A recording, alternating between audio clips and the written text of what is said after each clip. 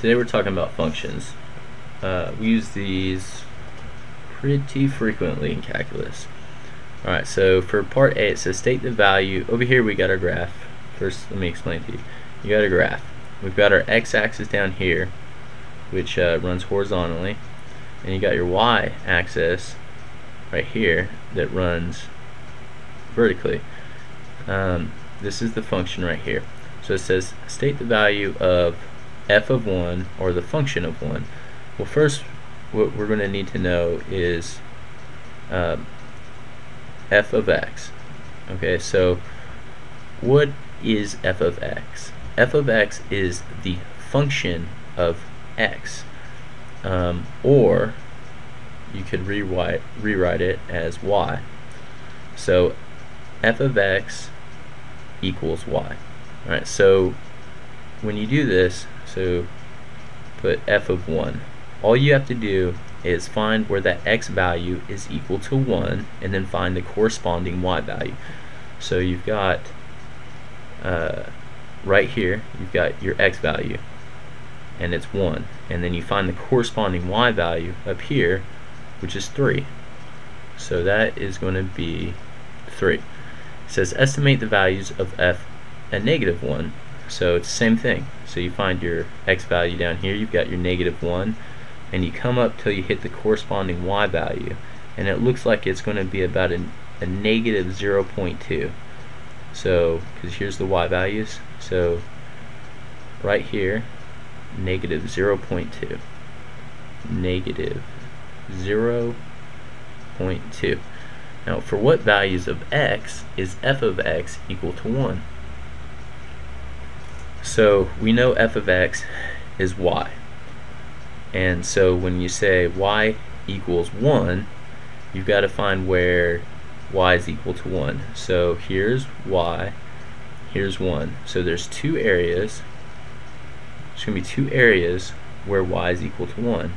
You've got right here y is equal to 1, and right here y is equal to 1. Now for this problem it says what values of x. So we come down here, here are x values down here, and so the first one is going to be 0 and the second one is going to be 3.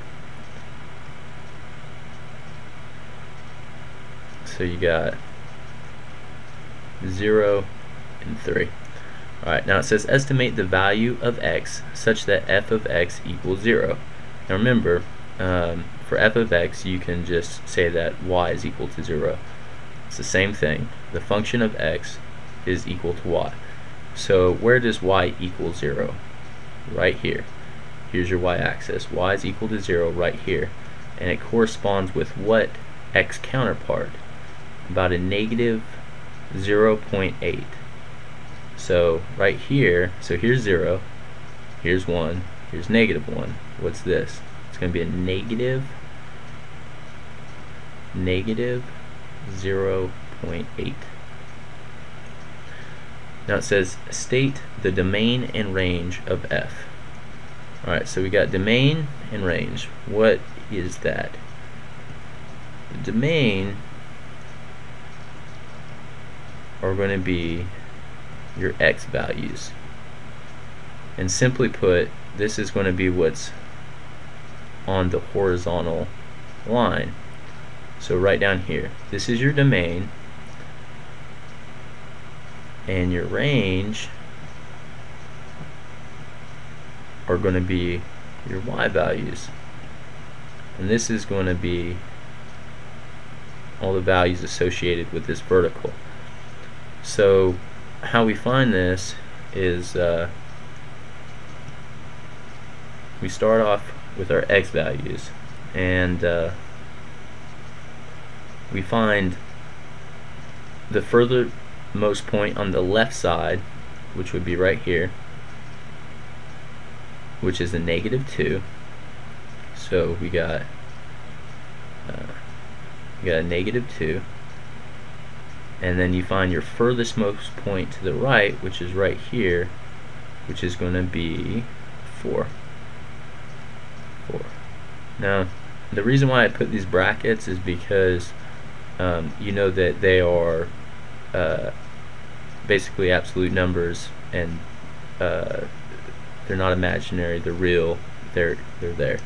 Anyways, for your y values, you've got, hang on. Okay, so for your y values, it's going to be the furthermost point at the top, but you always start with the bottom. So you got the furthermost point from the bottom right here is going to be a -1. So that's going to be a -1. And then your highest point is your 3. So you got your lowest point and your highest point. So you got -1 and 3. Okay. And so that is the answer for E.